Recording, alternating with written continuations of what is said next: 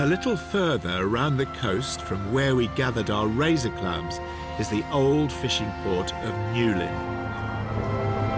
Just west of Penzance, this town has a rather impressive claim to fame. Here, but you can't quite see it, we have a tidal observatory which is entirely responsible for the mean sea level of the whole of the country. It's in that shed, you see the red and white one?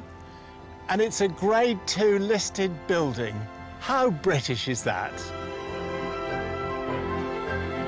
This is really important stuff, because from this scruffy hut built in 1915, the average sea level, known as the mean sea level, was calculated. And that's important because sea level is the benchmark from which the height of everything else in Britain, such as our mountains and buildings, is measured. Richard Cockram is so taken with this place that he's just written a book about it. Crikey, this looks really nice. This is the tide gauge. Okay. That was installed in 1984, which was the original way of measuring the mean sea level. There was a well that goes down to the seabed with a float in it and a mechanism that drove a pen on this revolving cylinder covered with graph paper.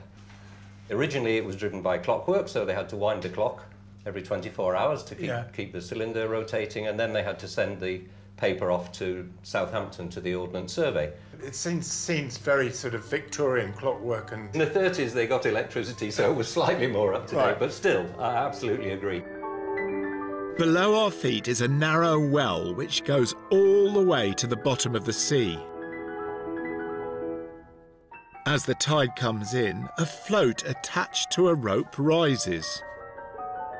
Then as the tide goes out, the water gets lower in the well and the float falls. As the float rises and falls, measurements are taken, and it is the average of these measurements which gives us our mean sea level. To be as accurate as possible, the scientists had to spend 6 years taking measurements before they could finally work out Britain's mean sea level. This would pick up tsunamis from Japan, by the way. There'd be a little kink on the. I know. Yeah. And that was important too, because then you could measure the speed of tsunamis travelling across the oceans.